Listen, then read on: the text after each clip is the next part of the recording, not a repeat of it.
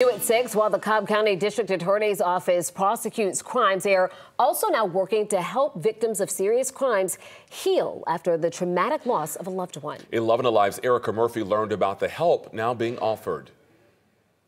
When Nancy and Frank Aguilar's son, Jesse, was killed in 2006, the couple says they found strength and family in their local Parents of Murdered Children chapter in Southern California.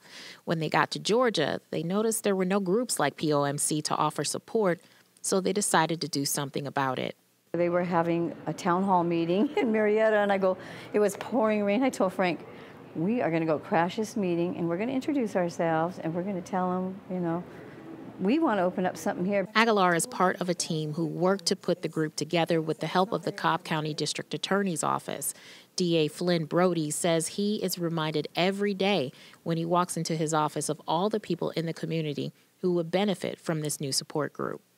And when you see those pictures, you have to realize that there's a family behind every single one of them. And those families go through a grief process, go through a mourning process. And what do they do to strengthen their resolve to carry on and move on with life? And this wall that you see behind me contains the names, the faces, and the dates of some of the people who have been killed here in Cobb County. Cobb County District Attorney officials tell me that they are actually running out of space on this wall, and they're going to need to reconfigure it and possibly move some of the pictures to a wall downstairs so that they just can fit in all of the people who have lost their lives to violence here in the county.